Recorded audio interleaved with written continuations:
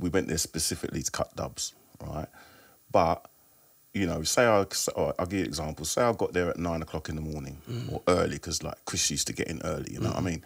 And Chris would say to me, boy, can he get in early? And I'll you know what I mean? So we'd get in early. But you get in early, and your dubs are finished cutting at like half 9, but more people are coming in. Stop it. You know what I mean? So, you know, you might stay there till midday, right? Just chatting with the man them, you know what I mean? Collecting more dubs. Now you've run out of money because, like, you know, your little £300-400 that you had to spend on dubs, that's not done now. Chris has took that already. Because the dubs are coming in, because you're waiting and blah, there's people coming in, you know what I mean? So you'd go for lunch, there's Caff down the road, a few of you and a couple of the man then will go and get some food, come back, now there's more man in Music House, you're hearing more music, and you're in, like, say, like, for instance, Doc Scott come down, and Scotty's cutting a tune, and I say to him, Doc, can I get that? And he say, yeah, man, yeah. So that's another dub you've cut, but you ain't got the money for it, but you're cutting it. And then you'd Ed Rush or someone would come in and you'd hear Ed Rush tune now, and then you say, Ed, what you saying, man? Yeah, you can get peace, you know what I mean? And now you owe Music House about 300 quid, you know what I mean? Killa Kela Podcast. KillaKelaOfficial.com. You need the Kelavision app. 24/7 mini documentaries, podcasts, live shows, DJ live streams, top 5s, subscription packages, plus products for all your podcasts and street culture sports. Download it from the App Store for free today. Beatbox created. Killa Kela. And we're here to talk about world music and street culture. Killa Kela Podcast. Rightio, ladies and gentlemen, Killa Kela Podcast, back in effect. How's that? Thank you to everybody that's consistent in following and watching and enjoying the content that we provide. Big shout out to graffitikings.co.uk. Hold tight to all the irregulars, originals that got the Kelavision app. If you don't know about it, it's the sport and art, music and street culture free download for all your content and street culture sports. Hold tight, Strange Station, all the other affiliates, and inside the house today. Does this man need any more introductions? Original junglist, loved by many, unquestionable, undeniable pioneer in the junglist movement into the drum and bass world. Oh my God, can he get inside the place? Yeah. And fresh off the plane from Canada. Yeah. Well, it was a mad trip. We got back yesterday, but it was just headache after headache coming back because of all the staff shortages. And is it staff shortages? Yeah, I think it is, because like when we was going, we had problems going as well with security. You know, not a problem with security, but in the sense that security, you know, when you go through security and they scan your bags and all that, and it just took long. It was just long. You know what I mean? Even the fast tracks it was just taking long. You know what I mean? So we had problems going there, and coming back. Toronto Pearson Airport wasn't that bad security-wise, but it was the way they put us on standby.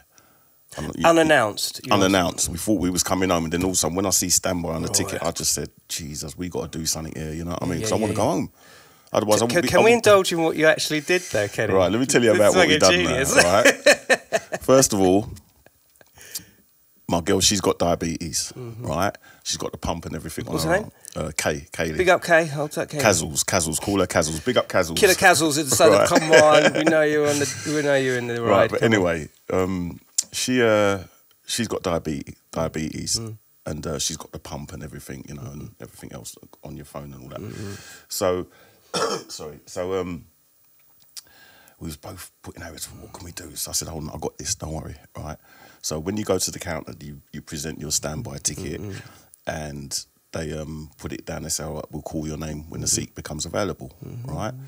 So, but I didn't even need to get to that stage. I just said to the woman, listen, excuse me, my girl, she's got diabetes. We're on our last legs with the insulin. We've only got a little bit left, and she needs to get home tonight. You know what I mean? So the woman said, who's your girl? And I went, she leaned over and she looked over, and I went, her over there, sitting down over there. Those wanting eyes of pain and fear. And Kaz was like, giving it all that, you know what I mean? And the woman just said, okay, no problem. And straight away, I got my pass, and the geezer behind me said, "How did you do that?" You know what I mean? He didn't say it, but he looked at me like to say, "How did you do that?" You know what I mean? And I just laughed. I just walked off. So anyway, Kenny Ken, what do you want to know? yeah. So anyway, the next bit now is the queue is long to get on the plane, right? It's like long as the eye can see, right? And we're thinking, they're putting announcements over the tannoy saying, can you please, if you've got any baggage, if you don't mind putting it in the hold, because there's not going to be enough room on the plane because the plane's packed and blah, blah, blah, right? So I ain't putting my laptop in the hold, no way, you know what I mean? I'm not putting nothing in the hold, you know what I mean? So you just never know, do you? Yeah. Anything could happen. We said, well, good thing we didn't, because I didn't even get my bag, you know what I mean? Didn't get his bag neither, ladies. Didn't get my bag, you know what I mean? So anyway, we see the queue, and I said to her, she said to me, "Ken, just grab my arm." And then we'll limp to, when they announce for the children and people who need assistance to board first, right? Yeah. So she grabbed my arm, and we hobbled over to the as you go through. And I said, "Excuse me, can we get on the plane now? Because she needs to sit down. She's got diabetes and she's having a hypo, and she needs to sit down right now." Oh my goodness! And the woman just took one look at Cazles and just said, "Yeah, well, yeah, of course you can." And we went on the plane, and we was like, "Oh yes, total and utter." You know what I mean? You had to blag. Sometimes you have to blag these things, you know, because otherwise, if we had to go to the back of that queue, we wouldn't have had no room for our bags. It would have been so uncomfortable, and you know. So we just got on the plane first. We got home, and then we got to Heathrow Airport. I'm waiting for my bags to come through because I bought a new outfit for today. I bought some new heavy Jordans, everything. I bought everything to come here today. And you know those Canada limited runs, you know, you don't just get them on exactly, any, you know. Exactly. That's part of the sneaker culture. I went to a shop called OD's in Toronto. Yeah. Just pure Jordans they sell in there. Forget Foot Locker. Is that the one where Much Music? There's a store where Much Music. Yeah, it's near there. Yeah, bro, that's a wicked sneaker shop. Yes. Still there. Yeah. So I went in there, spent about, I don't know, $800 on a couple of pairs of shoes, one for me, one for her, you know what I mean? Yeah. And I said, right, this is for Killa Kela. My shoes to bust everything, you know what I mean? All right. Because I clock everything when they come in, you know.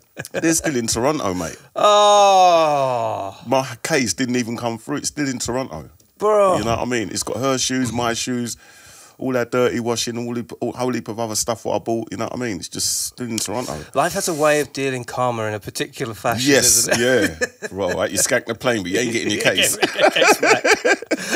Furthermore, though, you know, you made lemonade out of lemons. You know, it could have been a lot worse. And it could have been a lot worse. But, the whole trip in all, like, actually playing in Toronto was brilliant. I really enjoyed it. You know, people came out, the club was packed. You know, the system wasn't up to my expectations, you know, but I didn't let that faze me, you know what I mean? At first it was giving me problems first 15 minutes. Then, you know, you give yourself a kick up the arse, don't you? And you say, come on now, sort this out, you know what I mean? Yes. And I sorted it out. Even the crowd was with me though. Even they knew what the problem was. 250, you know what I mean? What was it, 250, 300 people? About full? Yeah, about 250, about 300 and it's full. Bro, and a headline act as well. No other, it's not one of them like university style just lists me. of, I mean, I feel when I go to Toronto, I've done more than that. I've done like nearly over 1,000. Just me, the headliner. That's so You know sick. what I mean? Come on, Kate. I mean, a lot of they love their jungle in Toronto, so they do. Not just me, but like any DJ worth his salt goes to Toronto and he's got a name, he will most probably pack out the venue. You know And big up SS as well, because I think that's DJ when we was SS. last doing a couple of tour stints together. We went there, with SS. You know, like when we went there with SS when we was doing the World of Drum and Bass tours. All the clubs were jam-packed. I love you know that what I mean? tour. Those tours were so informative. Yeah. I mean, I'd done one for him about 3 or 4 years ago. And I thought to myself, I'm getting too old for this. For the repetition of the... Just the getting up and getting on planes and then going to the venue and then you do a late set and then you've got to get back to the hotel, you've got 2 hours, 3 hours sleep and then you've got to go back to the airport again and... You know, it's all right, 3 or 4 gigs. But on the World of Drum and Bass tour, you know it ain't 3 or 4 gigs. No. You know what I mean? Yeah, and they revolve as well. Like some last minute, you might have a cancellation there, but then you get another one somewhere else. So even the itinerary moves. And that messes up. Yeah. That messes up things as well. Yeah. You know what I mean? Because now that club is not happening no more. Yeah. So what do we do? Yeah. You know, and like it puts a spanner in the works big time. Yeah, you know? big time. I remember being in Cincinnati, I think, rest in peace Skibba, because we had a wicked afternoon. It cancelled. Yeah. But we went to like this kind of gas town district. Yeah. And we were just in this bar where people were watching baseball, I think it was. Yeah, yeah. We were just drinking and Yeah. vibing. You can make the best Yeah, out oh of yeah, these you things, do. can't You have to. You have to Yeah. really. Don't you? You have to turn an L into a W, don't you? You know what I Yeah. mean? So you know.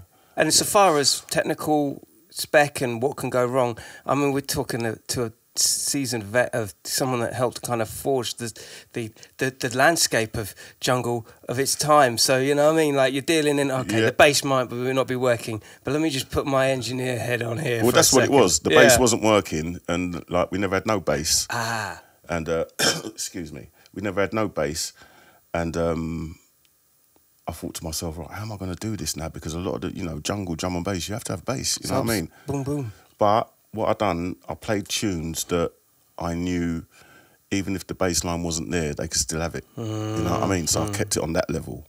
So I went into my old school selection and just kept it on that level, you know what I mean? And it was popping off in there, you know. You would have thought the system was banging, you know what I mean, the way they was going. So, I was happy in the end, you know what I mean? Oh, God, I love that. Now you make me want to come to one of your raves. Like, by the way, Harry SHOTTA sends his regards to you. I love Harry SHOTTA. Yeah, I was speaking to him. He loves you I've got too. a lot of respect for Harry because, like, SKIBADEE, rest in peace, was the first man that introduced me,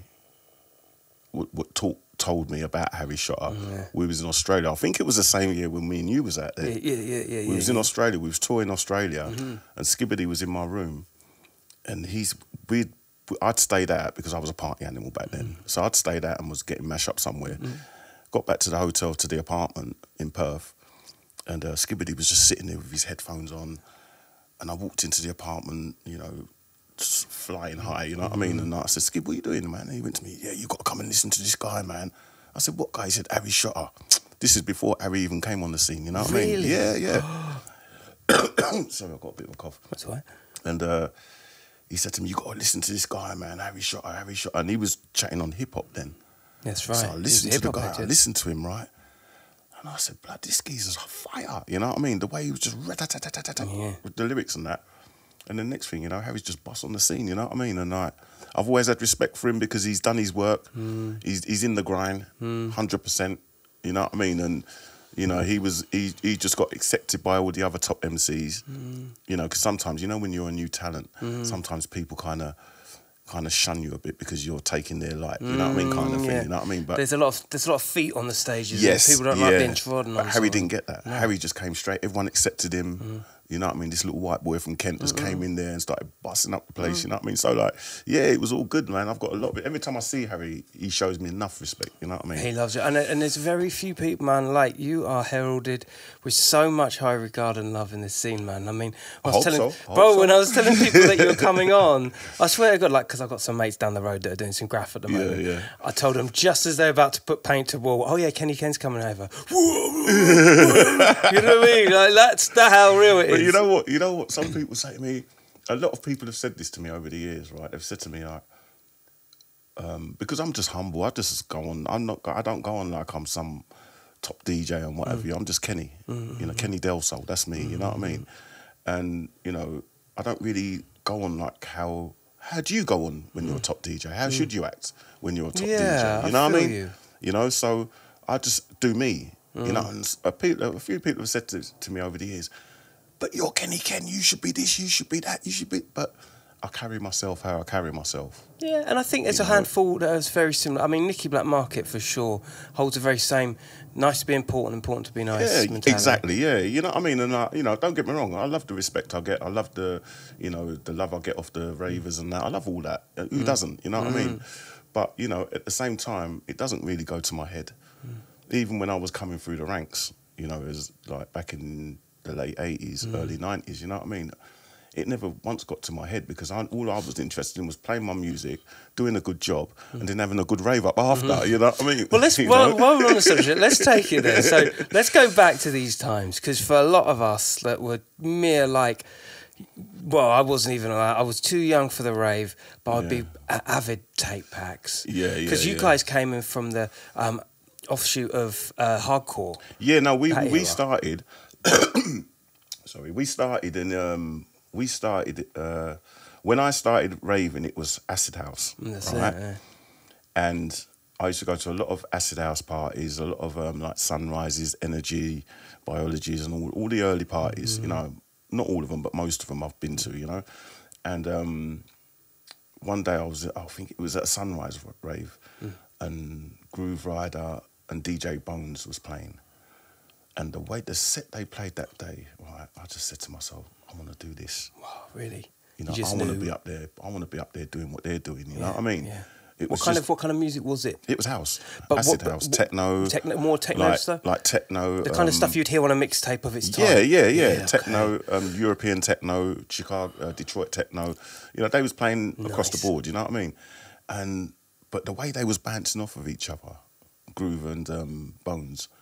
You know, it always sticks in my head, and I thought, I want to be like them. And then I saw Carl Cox play it. I think it was the Sunrise, Another and he OG. tore down the place as well. You know what I mean? And Very, very clever DJ. That clever man. DJ, yeah. And like I saw him, and I just thought, I want to do this. And at the time, I was working on London Transport, right? And I was working at Oxford Circus Station. Right. So Black Market Records was just around the corner. And I used to know Stafford and them who used to work in there this is before Nicky Before Black Nick, Market. wow. Right? And I used to go in there. Me and Stafford had a little. We used to get on really well. You know what I mean? So every time I used to go in there, I wasn't even DJing, but I had my little box with my white labels and all that in there, like one-offs. So you were an avid fan? You were Yeah, I was a fan of the music. into it, yeah. I was collecting it, but I wasn't really DJing. You know what I mean? So I was just collecting the music. Then when I finally got it into my head, 100%, I want to do this, because even though I just told you I saw Groove and Bones do their thing, and it made me want to do it. It wasn't 100% in me to do it. Yeah. So I was collecting the music, you know what I mean? Did you ever do Pirates? You did, didn't you? Yeah, I done Pirates, Centre Force, Dance FM. Yeah. You know, I've done a couple of Pirates. But my main thing was when I did decide I wanted to DJ, I gave up my job on London Transport, which was a good job. I took a chance, you know what I mean? And just used to blag it with the promoters, say, look, listen, I can play better than him. Give me a chance, man. I can play. It was Dave and Carl and Dave from Crazy Club. Astoria days. That rings bells, yeah. Busby's and Crazy Lads. I've been on the... You know, Chelsea. Yeah. Used to go there on a Sunday in Chelsea, in Kings Road. And one day, I'm not going to say the name of the DJ because I don't want to disrespect nobody, you know what I mean?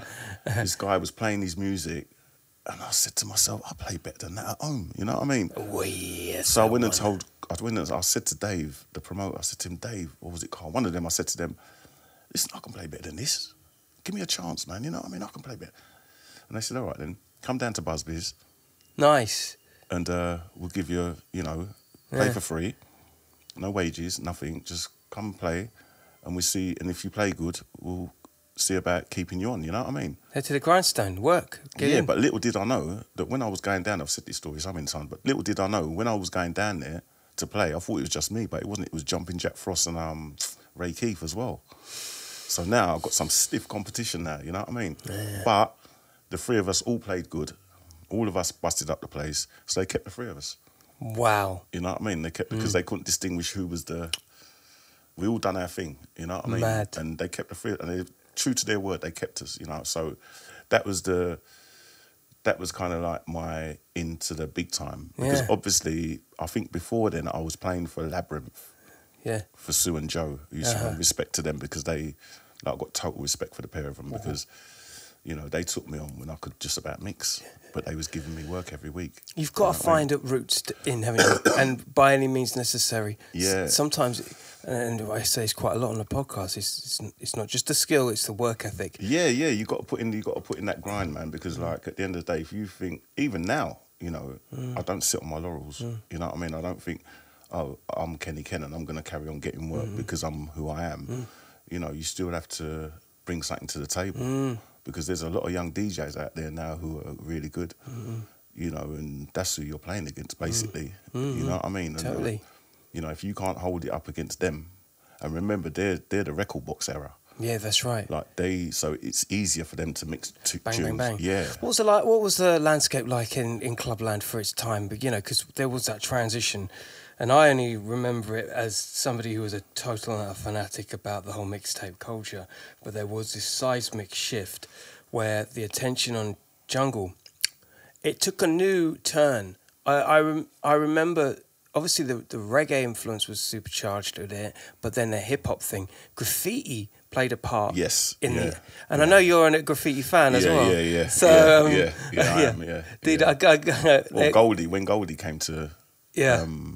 When I first met Goldie, you know, I went up his house a few times when he used to live in Camden and that, and you know, he's just top graffiti man. You know what I mean? And like, you know, so graffiti had a big part to play in the music, in all the electronic music. You know what I mean? Not just drum and bass and jungle. You know what I mean? And you know, when the music first came out, I'm going to be totally honest. When I first heard the first, because I was used to Fall to the Floor, boom, boom, boom. That's what I was used to, right? So when the first jungle track came out, because before jungle came out, it was called jungle techno, around about the same time as hardcore. Yes. Right. Yeah. So it still had the Fall to the Floor, but it had the jungle beats going. Almost like a breakbeat, Amen going in the background. Yes, right, exactly. And so that I loved because it still had the Fall to the Floor in it. But then when I first heard, I think it was Groove one day, I was talking to Groove, and Groove played a couple of tunes at Roast, but it never had the Fall to the Floor in it. How did that feel? Oh yeah, I just can't even, I get goosebumps thinking about it, because when you hear a classic jungle tune, and it's just, there's not enough kicks. Yeah, exactly. That's like dangerous, like it feels like you're hanging on the edge of your seat. Well, when Groove played he played a couple of tunes, and me and him was having a little chat. I said to him, Groove, I can't really get my head into this. Really? I just told him straight, you know what I mean? Like, because I was so used to the Fall to the Floor and the jungle techno, you know what I mean? But then someone gave me a tune. Oh, what was the name of the tune? I can't remember the name. But anyway, it was a jungle tune, like early jungle tune. He gave me the tune and I fell in love with it. Really? And that was I can't remember the name of the tune now. He'll come to you. But anyway, and they gave me this tune. I think it was either Dance Master or Para gave me a tune. And they said, Kenny, hold this tune here.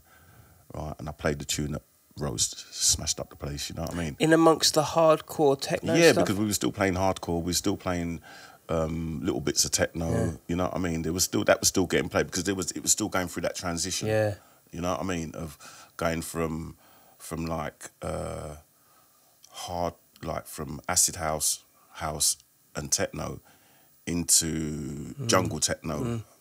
That's why they called it jungle techno, because they were still playing the techno beats but with the amens or whatever going through it, you know what I mean? So it was still going through that transition, you know what I mean? But and then I just got hooked on jungle after that, you know what I mean? Morphed into this thing.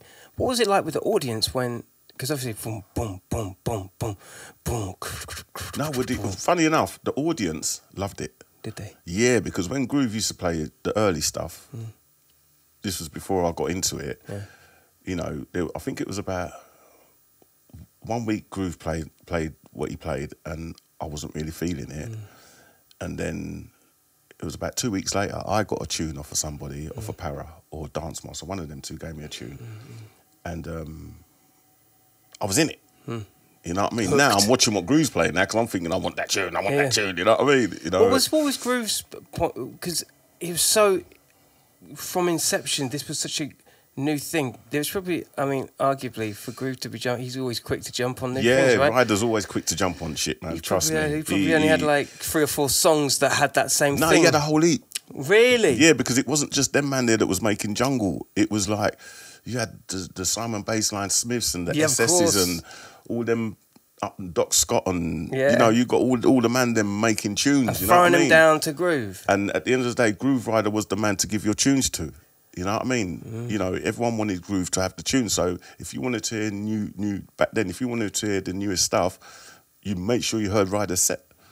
Because you guarantee he's going to play stuff that you ain't heard before, you know what I mean? And like, you know, I'd always listen to his set and I think, boy, that tune's bang. But the good thing about Groove, though, is he wasn't the kind of, well, towards me anyway, he wasn't the kind of DJ that would hide his music. No, that's it, yeah. If I said to him, Groove, what's that? Because I remember there was a tune called Get Up to My Groove, right?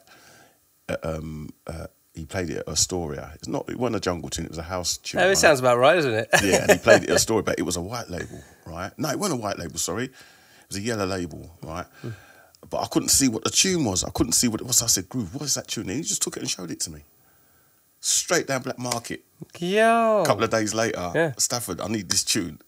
And I got the tune. Because you an know what I mean? element of it is actually him showing the right DJs the thing. Yeah, yeah. And then bringing up the profile of the I song. never had that problem with Groove, you know what I mean? Like certain DJs wouldn't even show you the tune, they just wouldn't even tell you. But for some reason, me and him just clicked and he showed me the tune and I went and got the tune. You know what I mean? So, you know, you could say I was a a heavy Groove Rider fan back then, you know what I mean? Because I big up Groove Rider. yeah, yeah, And Fabio. enough respect. And Bones. Fabio, Yeah, yeah. all- Yeah, enough respect, you know what I mean? There is this hierarchy, and I'm sure, because it exists in hip-hop, it certainly exists in grime, and I'm pretty sure, to my understanding... Yeah, it does There is exist. a hierarchy in drum and bass. There is a hierarchy in drum and bass, but different people have different opinions of who that hierarchy is. It depends who's talking, Right, isn't it? right. And, Right. you know, I don't really, I don't get involved in that. You know what I mean? No. Because It's not in your nature. I'm just right? happy to just be working and doing Yeah. what I love. You know what I mean? I don't really, I'm not bothered if you think I'm at the top or at the bottom. Because wherever you think I am, I'm out there. You know what I mean? And I'm doing my thing. You know what I mean? So it doesn't bother me about. It doesn't even bother me like if I'm on the bottom of a flyer. And like one week I played at a rave and I was at the bottom of the flyer. And all the DJs above me, one of them I knew, but the others I didn't know. So I kind of felt a bit disrespected, you know what I mean? But I said, all right, I'll show you on the night. You know That's what I right. mean? Yeah, and I went down there and I done my thing and the promoter was well happy. He was just like, we've recorded your set. Can we put it on our page because we want to, you know, we want to show the punters how good the rave was and I said, go and put it on there. You know what I mean? And like, you know, at the end of the day, it doesn't bother me when my name is on the flyer because I know it's about what you do at the It's one of them dance. things, isn't it, as well? Because it's all about when people discover you, to how much your pedigree lies Yeah. within there. Your name being on the radar. flyer is not going to get you tons of work. No. Right? It's what you do in the party. 1000%. It's what you do when you're working. That's what's going to get you the work. You know what I mean? It's how you leave, how in what condition you leave the ravers What condition after your set. Come on. The mixtape culture within drum and bass. I mean, I guess it was a help and a hindrance in many respects, but it was the modern day social media. It was the modern day Napster or LimeWire, wasn't it? Yeah. It was like when they done the mixtapes back in the day. I mean, the first ones, who done it? Eclipse. There was a club called That's Eclipse. right, yeah. Right? And I think they was the first ones who started doing it. All right? And like, I got people from Scotland hearing about Kenny Ken. I mean, this is how it spreaded across the pond as well, like into America and Canada, because, you know, the Canadians and the Americans, the Australians, the Europeans were coming over to the UK to come to these parties, and they was taking mixtapes back with them. And then that's how it was spreading, you know what I mean? Because there wasn't no... I don't even think MySpace was about then. No. You know We're what I talking mean? like This is before MySpace, you way know what I mean? before, yeah. And like, so that was how the vibe was getting spread, either pirate radio or people just buying the mixtapes and taking them abroad and that, you know what I mean? So, you know, I mean, we used to grumble about not getting paid with the, you know, I mean, with the mixtapes and that. Most promoters paid, you know what I mean? Did they? Some didn't, you know what I mean? Yeah. But at the end of the day, it was promotion for us as well. You know, not just for their rave, but it was promotion for me and all the other DJs that were around on at that era, you know what I mean? So it was a good thing. Financially, it was kind of, we felt like certain people were ripping us off. But the good side of it is promotion. Yeah. You know what I mean? So that's how you had to look. I mean, how I'm talking now, I never looked at it like that back then. I just wanted my money. Yeah. You know what I mean? Yeah, but yeah. when you think about it now, you're a bit older, a bit wiser, and you think about it, man, that was the good promotion. You know what I Yeah, mean? totally. You know? And also, although you didn't entirely get your money, and I know you know this, you don't get your money necessarily, but what you do get plugged into, like you say, is a whole wider audience. For mixtapes, they don't just, obviously there's the following month's clubs and the following week's clubs, but they take a level of promoting to get exactly. people in the room anyway. I mean, at the end of the day, when me and GQ first went to Canada, I'm sure it was GQ I went with first. Yeah, it was Gary. Big up GQ. Yeah, it was GQ. We went to Canada, Toronto, and they had because I won the heavy, what's it called? The Sound Clash. I won the Sound Clash, Jungle Sound Clash. No, just casual, fucking rock star. Right, yeah. Come on, son. Yeah, I won the Sound Clash. Yeah. And they had videoed it, come out on the video pack and everything. You know Video what I mean? pack too? Yeah, Oh, everything. I still got the video at home. Nice. Still on the VHS as well. And when me and G got to Toronto, they had the video packs over there. They had the tape packs and everything over there already before we even got there. What? So they knew what They knew what time it was. Yeah, they knew what time it was. Yeah, definitely. You know what I mean? And like, That's you know, the something. first few raves in Toronto, when we went to Toronto, in fact, up till this day, the raves are always jammed. Yeah. You know what I mean? I mean, COVID mashed up everything for everybody, but Yeah. you know, I was told this time when I went back to Toronto that I was the first international DJ since COVID, since they've had their lockdown. You know, this is what I was told by the ravers out there. Oh, you're the first one we've had back, and can't wait to see the rest, like all the Groove Riders, the Mickey Finns, you know, and Jumping Jack Frost and Randall. Bro. You know, when are they coming over? And I said, don't worry, they'll be over. You know what I mean? They'll be over at some Crazy point. devotees in drum and bass and jungle lane. Yeah. The other aspect of DJing with drum and bass and jungle is the dub plate culture and the producer culture. I said this to Rap as well, and I think I said it to Bailey as well, because oh my God, Bailey's just got like he's a hoarder of this sort of content. But you know, Really? it's just bonkers that it's like ammunition. It's like your soundboy ammunition. Like you just get these dubs and you just it serves the clubs. It serves yeah, it. dub plate culture was brilliant, right? Because one, it you know, I got to big up Leon and Paul. Leon, rest in peace. Yeah, rest in peace. You know, Absolutely. Paul and Chris at Music House. You know, them guys. That was like the meeting point for all the DJs. No matter what part of the country you was from, you used to come to Music House to cut your dubs. We used to have the guys from Liverpool coming down to cut their dubs from Manchester, Scotland, everywhere coming down to Music House, and it was like a big meeting point. You know what I mean? So Talk to me about that. Explain what because Leon actually passed away on the day we did the Jumpin' Jack Frost podcast. who Leon did. Yeah, Right, on the day. So we didn't really get into it so deeply because obviously it was fresh. Yeah. But in hindsight, retrospect, what was it about? What was it about that as a location? That the mix, the mastering. What was it like? What was the vibe like there? Music House was a place where, you know, we went there specifically to cut dubs, right? But you know, I'll give you an example. Say I got there at 9 o'clock in the morning or early, because like Chris used to get in early, you know what I mean? And Chris would say to me, boy, can he get in early? And I'd you know what I mean? So we'd get in early. But you get in early and your dubs are finished cutting at like half 9, but more people are coming in. Stop it. You know what I mean? So, you know, you might stay there till midday, right? Just chatting with the man them, you know what I mean? Collecting more dubs. Now you've run out of money because, like, you know, your little £300-400 that you had to spend on dubs, that's not done now. Chris has took that already. Because the dubs are coming in, because you're there's waiting and blah, there's blah. people coming in, you know what I mean? So you'd go for lunch, there's Caff down the road, a few of you and a couple of the man then will go and get some food, come back, now there's more man in Music House, you're hearing more music, and you're in, like, say, like, for instance, Doc Scott come down and Scotty's cutting a tune, and I say to him, Doc, can I get that? And he say, yeah, man, yeah. So that's another dub you've cut, but you ain't got the money for it, but you're cutting it.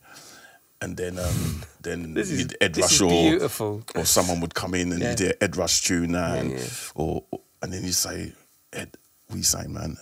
Yeah, you can get peace, you know what I mean? And now you owe Music House about 300 quid, you know what I mean? But the good thing about Music House is, because he knew all the man them was earning their money anyway, he'd say, don't worry about it, pay me next week or when you come down again. But you're not going to get another dub. Exactly. You know what I mean? They was cool like that, you know what I mean? And like, they didn't just used to do it for me, they used to do it for all the man them, you know what I mean? And like, if they needed that help, you know what I mean? And, you know, it was like a big meeting point. You know, we went there, we weren't just talking about dubs, we're talking about the scene in general. Oh, did you hear what happened to so-and-so last week? Oh, you know, just, it was like it was like the Facebook. Yeah. Your community of drum and place. bass, jungle. You know what I yeah. mean? But we was face to face though. Now we're chatting and we're talking about things, and you know, it was just like it was the hub, Music House, the main hub. I'm trying to think if there's anything like that in hip hop. I mean, it just doesn't really. I mean, not from a social aspect of, you know, the word And on the street. all the top DJs would go there. Everybody would go there. Sometimes, I'll give you an example. Sometimes I'd walk in there late, like about 1 o'clock, 2 o'clock in the afternoon. From you see certain man sitting there, right, cutting dubs, you might as well go home because you know that they're going to be there for ages. Like if you saw, Name who? Give me an example of who that might. all right, let me tell you. I'll give you an example. Stories. Like, if you saw obviously Ryder, right? Yeah. If you saw Groove sitting down there with skinning teeth, like Yeah. you know what I mean, right? And he's cutting his dubs, right? And there's only one dub room open. You Go can home. either chat shit with him, right?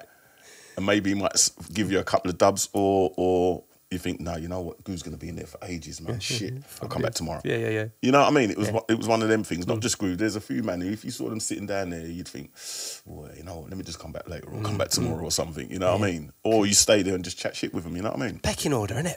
Very interesting. Yeah, there was a pecking order at Music House, and I'd like to think that I was near the top. Yeah, you've done well. You know what I mean? Yeah. Because like it wasn't so much where you were in the hierarchy of the jungle drum and bass scene. It was how you got on with Chris and Paul. Nice. And Leon. Yeah. You know what I mean? So if you got on, it depends how you was with them.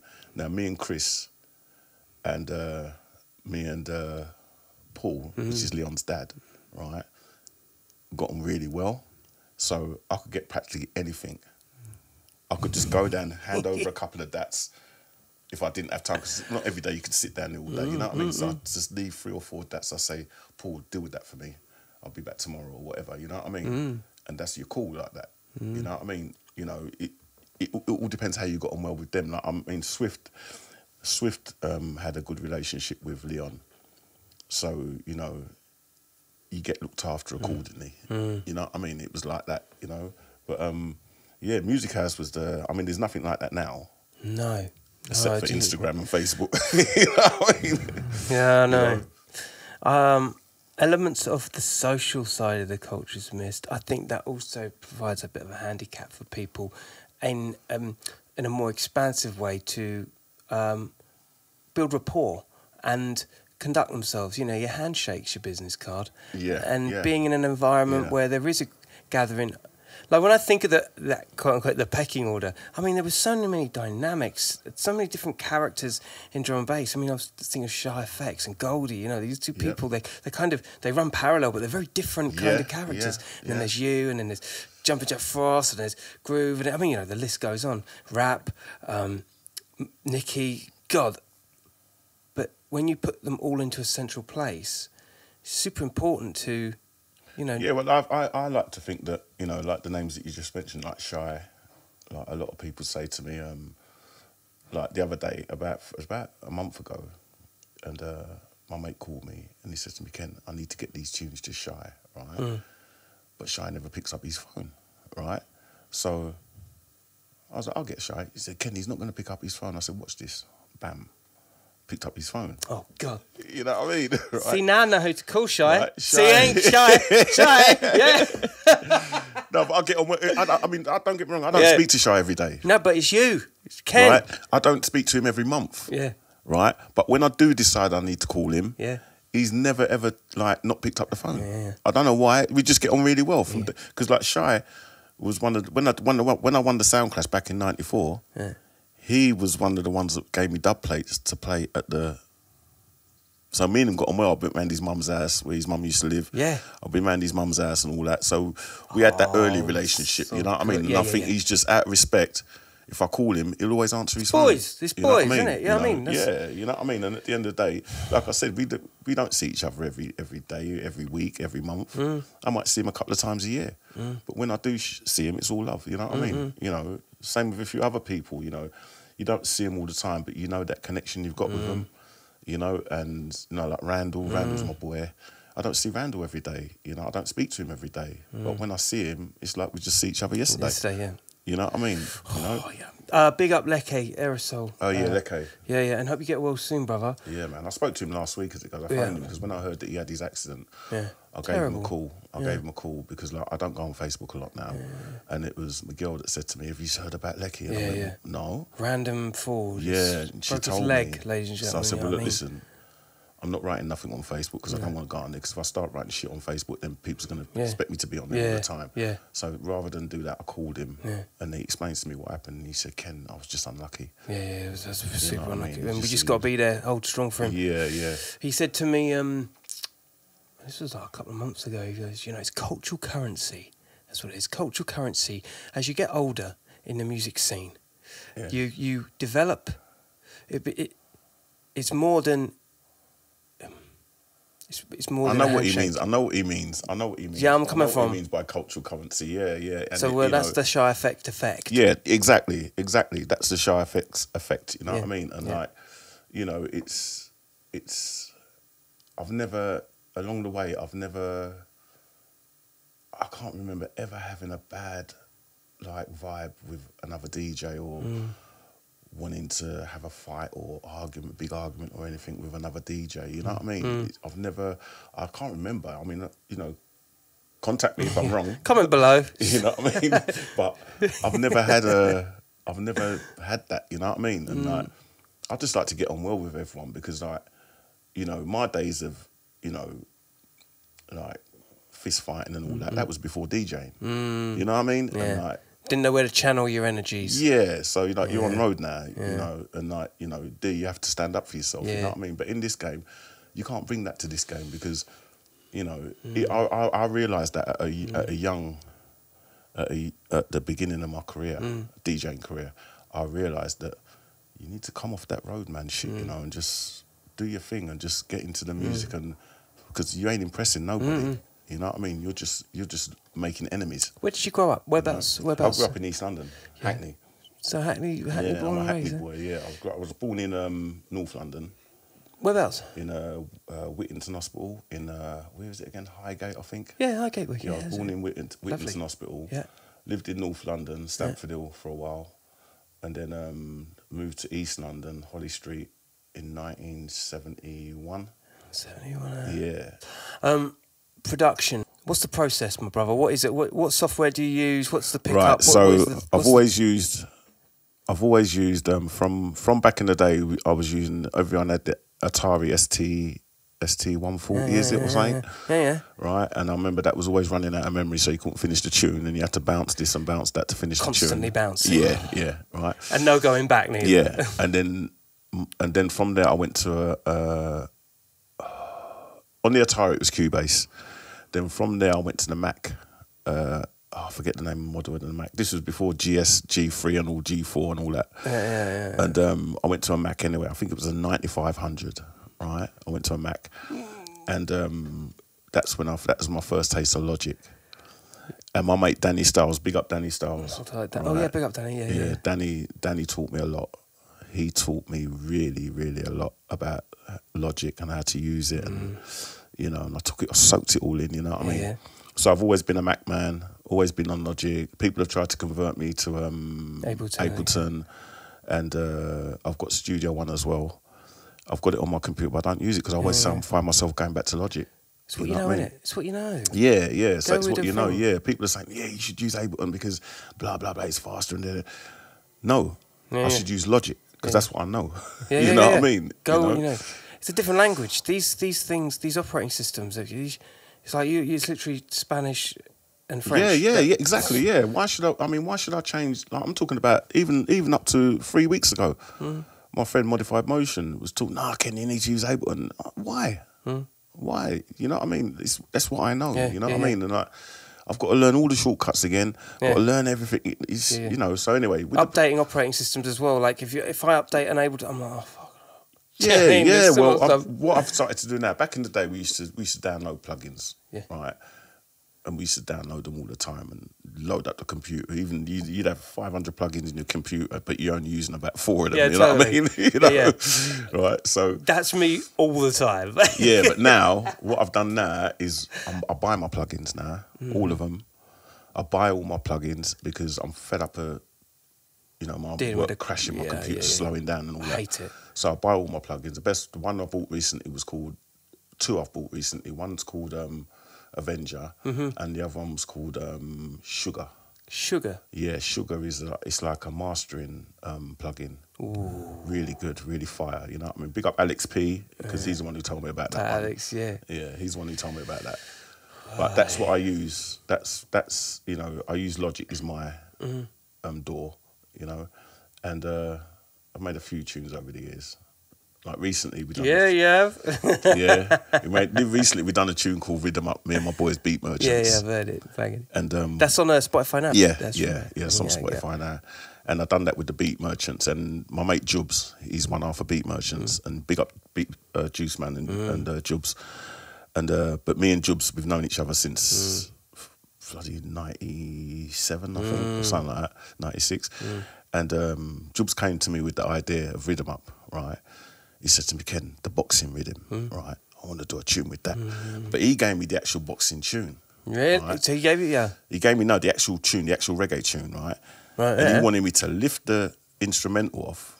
Yeah. And use that as the intro, you know what I mean? And then come with a drop, right? Which is the classic kind of formula. Like. But I said to him, Jules, we can't do that because they'll rob us, mate. You know what I mean? You know, they'll take that offline straight away. You know what I mean? Yeah. So he said, all right, leave it to me. So he must have went and done some inquiries about getting it licensed and that, and they just wanted some stupid money. So I said, I'll tell you what we do. We just recreate it ourselves. You know what I mean? We'll get the boxing rhythm and we'll recreate the bass. We'll recreate all the elements ourselves. Hold on. So that isn't a sample? No, that's... check the tune out. No. That is mind-blowing. No, I sat there. It took me about...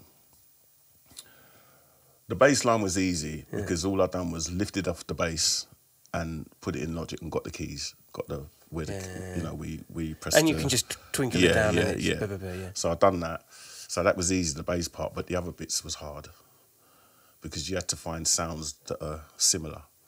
Yeah. And then the crunchiness, the warmth. Yeah, you have to find all that, you know what I mean? So... Well, there's a plugin for them. There's a plugin for them things. And but it's labour intensive. Yeah, it took me about... To get it right, where me and Juice was totally happy, it took about a week. Jeez. You know, because I wasn't on it... Like, which is reasonably quick, actually, when you think about what you're doing. It is quick. I wasn't on it all day, every day. Yeah. You know what I mean? But when I did get on it, I wanted to get it right. And then I sent Jubs and he'd say, yeah, but Ken, what about that other bit? There's another bit that goes, or whatever, you know what I mean? It's good that they're there, though, clocking it. And then he'd say, try and find that piece there. So a little bit we had to sample. I can't believe you did that. Rhythm. But all of it is just me sitting down in my studio and just recreating it. So if you're out there listening, Insta license man, this is exactly what it's not no sample. And Ezzy, the singer, he sung the vocals for us. You know what I mean? And then Jubs gave me the break, and said to me, right, put a B-line under that. You know what I mean? So we done the intro.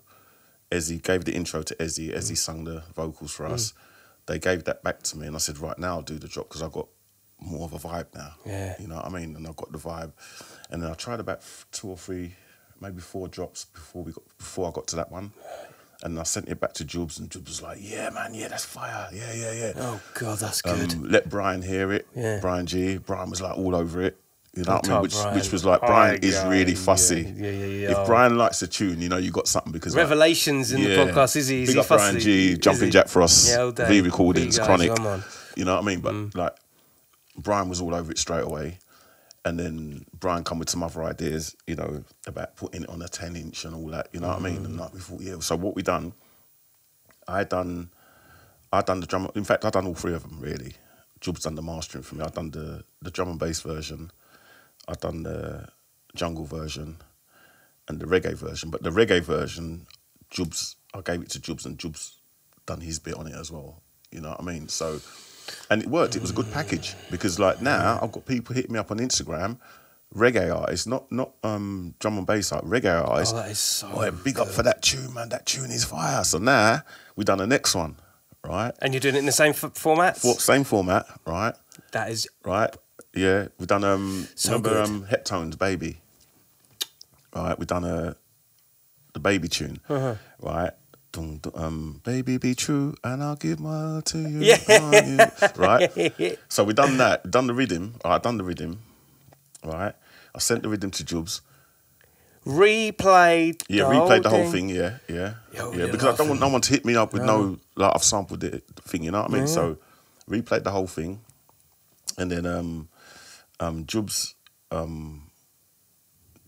gave it to Ezzy. Ezzy sung it, and Ezzy sung it really good, right? He actually sung the baby be true, and I'll give my word. Super close. Yeah, he sung it really, he got it on point, you know what I mean, right? So anyway, I'm sitting in my yard, and then Jubs said to me, I see, because I got WhatsApp on my iMac, right? And I just see the thing pop up on, like, I got a message, and I think, Jubs, right? So I listened to it, because the reason why I got WhatsApp on my iMac is when people send me little demos, I can listen to it through my main speakers. Of course, bang, bang. Instead of having it on your phone, because you can't hear shit on the phone, you know what I mean, right? So Jubs sent me this thing through, and it was big up Danai and Eccleton Jarrett, right? Old Ty Eccleton, come on. Right, big time reggae stars, right? Anyway, he sent me a lick what they done of Baby, right? No. But it goes... I'm not going to tell you how it goes, right? But it's sick, right? It is sick, right? Oh, God. Like you got Eccleton doing the proper vocals. He's not singing Baby, he's singing something totally different, right? Right? And then you got Danai comes in with the DJ part. No. Right? So it's like, you know, like you've got me doing the vocals and you doing the toasting. Yeah. You know what I mean? Oh, right? my... Mate, when Jubs sent that to me, right? I said, Jubs, I ain't being funny, but this is sick. Crazy. Right? So I done it. This isn't normal, is it? This is total vote of confidence moment. Yeah, we're just doing our own thing. You know what I mean? I'm not following no format. Yeah. I'm just doing what we feel we should be doing, and that's what I feel I should be doing because I come from reggae anyway. And you know it's what I mean? working. And I've always wanted to, but a lot of the people on that vibe, on the reggae thing, you know, I wasn't really gelling with them. Yeah. You know what I mean? Yeah. So I had to wait. I have to wait for me to... COVID helped me a lot because now COVID we was locked down now. So I'm just in front of my computer. You find your taste again, don't you? Finding out what does what. If I turn that knob, what does it do and all that, you know what I mean? So COVID helped me a lot. I mean, at my age, people think, you're too old to learn, but you're never too old to learn. You know what I mean? And I love it. It's given me another lease of life, if you call it. You know what I mean? Yeah. And like, so we done the rhythm, and that's why when I went to Toronto at the weekend, I was a bit upset because there weren't no B-line. You know what I mean? Yeah. But I played it anyway. Ammunition here, yeah, I played it anyway, and it worked. It got the only thing I might have to do is shorten down the intro a bit. Road testing as your... Yeah, you have to road test, you know what I mean? You have to, you know what I mean? You know, so... Wow. The only thing I might do is shorten down the intro a bit. But apart from that, it worked. Everyone loved it. It got rewound and all that. And then we done the... Juice Man done the jungle version of it, right? Oh, shit. Yeah, and so I had Juice's one as well. So what I done, I started with my version, and then 2.5 hours later, when I finished with my one, my last tune was Juice Man's version. You know what I mean? And it went down the same way, you know what I mean? So Juice's version is jungle. Yeah. You know what I mean? You've cut so many chops, and this format almost epitomises. You said before that, you know, reggae, you come from reggae, that's your thing. However, I guess a level of competence and hierarchy and all that sort of stuff comes into a scene, which essentially is closed doors. Like if you know someone, you know someone. That's just the mark of hip hop's the same as well. You've got to be in the know. But when you've got like the opening of all your groundwork in jungle, and you put this in, almost it revitalizes an aspect. You bring a new. See, I've always visualized the way that certain tunes are gonna drop. How I'm gonna be standing behind the decks, to how the crowd's gonna be reacting. I think about things like that when I'm making music, you know what I mean? What the crowd are going to do. Yeah, I'm thinking like, boy, when this bit comes in, they're just going to be bubbling neatly. They're not even going to know that this drop's coming, you know what I mean? Thinking carnival now. Yeah, and then when this drop comes in there, it's a whole different, you know what I mean? And like, wow, you know what I mean? So, you know, that's the vibe. I mean, you know, I don't drink. I don't get drunk. I have a little puff every now and again, but I don't get drunk. I don't do nothing else. Nothing, you know what I mean?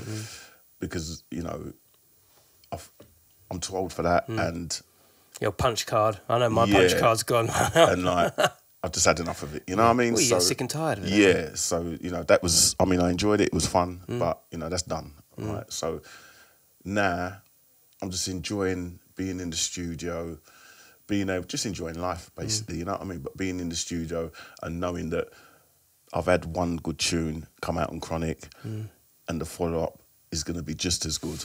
You know what I mean? Kenny, man, it's been a pleasure, brother. Yeah. Honestly, it's been a pleasure having you on, man. Yeah, I had to come up. I was upset that we couldn't make it before. Yeah. Because of personal shit, you know what I mean? But, you know, I came back from Canada yesterday and I was so tired, right? She went straight to bed. I said, I'm not going to bed because if I get in that bed, I ain't waking up till whenever. I kind of nodded off on the settee. You know what I mean? Then I went to bed early last night. I got up at 5:30 this morning, tired still. Yeah. Because, you know, you wake up and you still want to go back to bed. Yeah, of course. After coming off the trip. But I just said, you know what, I'm staying up. Because I've got to do Killa Kela this morning. Right? My guy. Right? Come on. Right? I've got to do Killa Kela this morning. That's what I'm saying, see? You know what I mean? Dedication to the cause. You see, certain man you have to turn up for. Right? Kenny, man, my guy. Thank you so much for passing through. No, it's been a blast, man. Yeah. It's been a blast. And it's the train strike today. Yeah. And I still got here. Still got here. So what's your excuse, yeah? You switch on and tune in, cop out. You know what I'm saying? Kenny inside the place. Brother, thank you so much for passing through. Yeah, thanks for having me, man. My God. Thanks for having me. And thanks for having me. And what do you want in your life, huh? Your week is now set, all right? Go be inspired. Go and do something great. Get off the sofa. Stop watching me, for God's sake. Come on. Don't forget, if you ain't bought RIDDIM up, it's on all good platforms like Spotify and iTunes and all that, right? It's on the Chronic label, and it's Kenny Ken and Beat Merchants. RIDDIM up. And watch out for the follow-up soon. You've been warned. Yeah, you know the coup, you know the strategies, you know what they're doing over here. No games, Kenny Ken and Co. Killa Kela Podcast. Was out of fashion, all right? Don't talk to anyone I wouldn't. Crime don't pay, but neither do they. And yeah, more to come, all right? On the flip side, all right? So keep your eyes peeled. More on the way. Stay lucky, people. Don't talk to anyone I wouldn't. Nice one, Ken. Boom. Peace. Yeah,